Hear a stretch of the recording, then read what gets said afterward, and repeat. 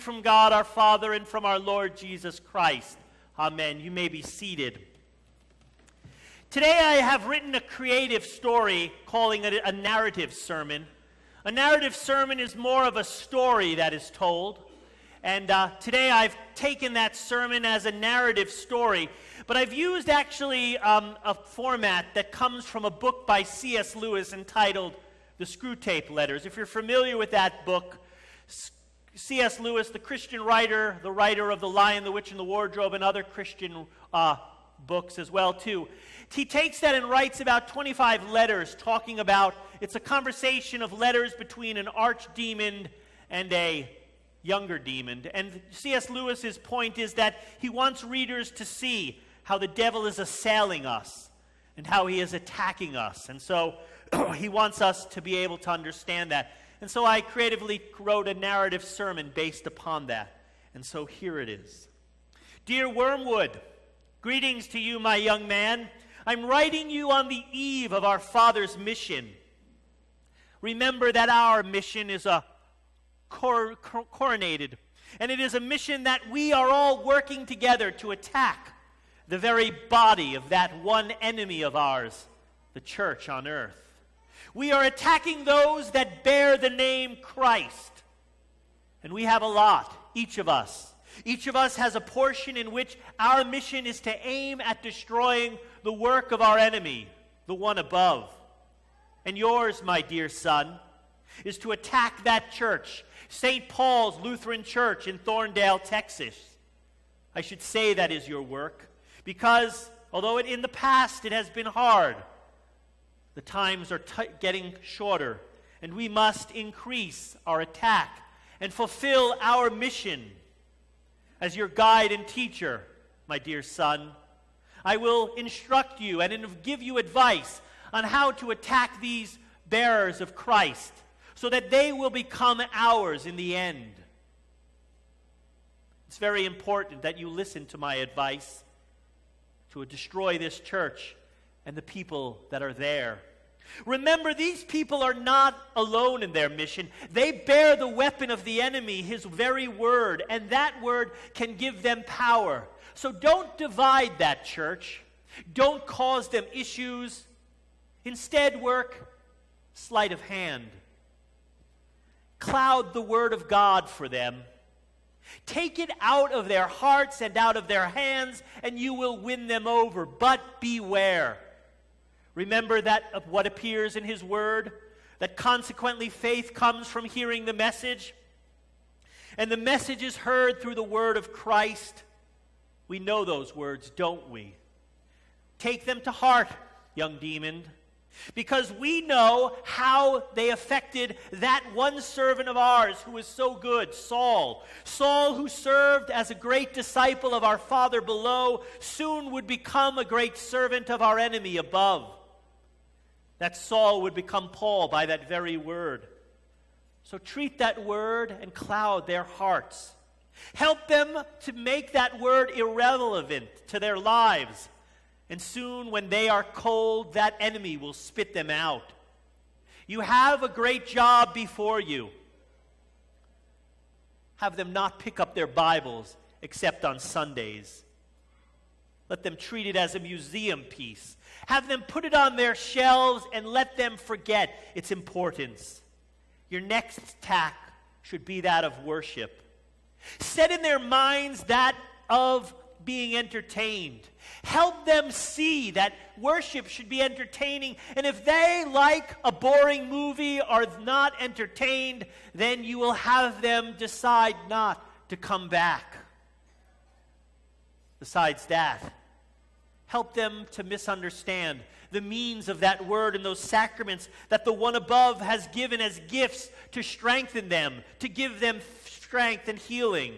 If they miss the understanding of that, then that church will be halfway to being ours, and the rest is soon to fall.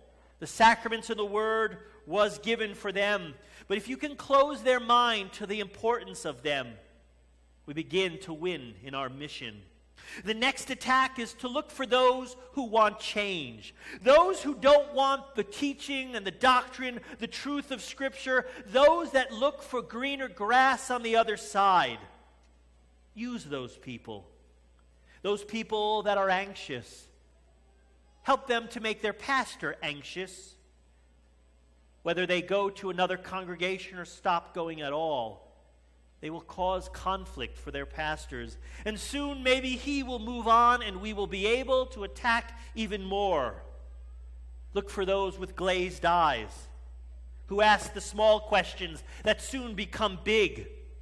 Sooner or later they will start to turn around.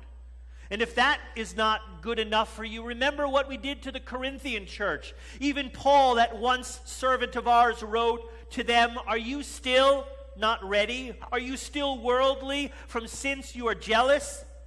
Are you worldly? Are you just acting like mere men?" Those words described our mission well for that congregation. Maybe the possibility for this congregation that you, O young son, have been assigned to. What the enemy's people do not know is that we are at work among them, working in their hearts and working in their lives for the purpose of destroying his mission. That is the strength that we possess. Where there is division, our hand is at work. Where there are people who are disgruntled and upset, we can turn their children away from God and let the title of child of God remain while their hearts are not really a follower. Humans, my friend, are most interesting creature of all his creations. They are not like you and me. They are both body and of spirit.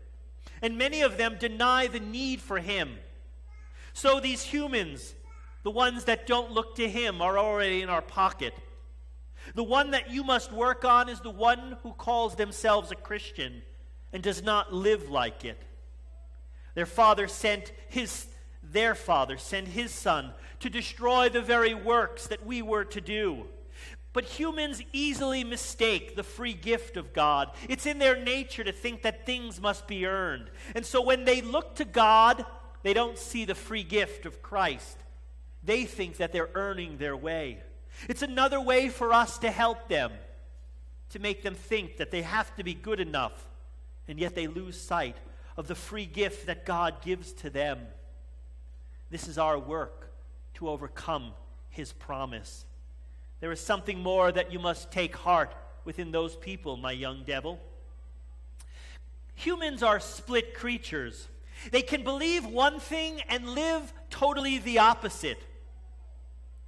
We call them the carnal Christians, the worldly Christians. They are in our pocket. When he or her faith and actions are very opposite from one another, we have begun to overtake them. When their lifestyle becomes a counterfeit to their Christian faith, then they are beginning to become ours. Many Christians live that way. They don't understand. They think that the pleasure and the lifestyle that they have is what God wants for them. Remember, let them think the pleasures of sin, and let them be happy and think that it is not affecting them, and you've won them to our side. Now I want you as well to be warned and to be quite clear. When one of these Christians cry out and ask themselves, am I living as an enemy of the cross of Christ? Be very careful, because when these Christians ask this question, when they call out to God for forgiveness, when their heart and their mouth reveal that they believe in Jesus, my son, you have begun to lose them. Remember Peter, how well we had him in our reaches? He was there. First he thought he was a sinner, and then sooner or later we allowed and helped him deny the very Savior that he loved. But in the end he called upon the Lord and he was saved. I should warn you that if these Christians turn this way and look to their Christ for mercy, you've lost your work. And you will be removed from your position and you will hold none. Remember that your work is meant to lead these people away from God and not to the Son. Keep your work the archdevil Screwtape.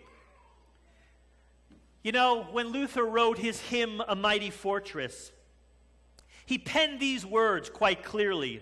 Though hordes of devils fill the land, and all threaten to devour us, we tremble not, unmoved we stand.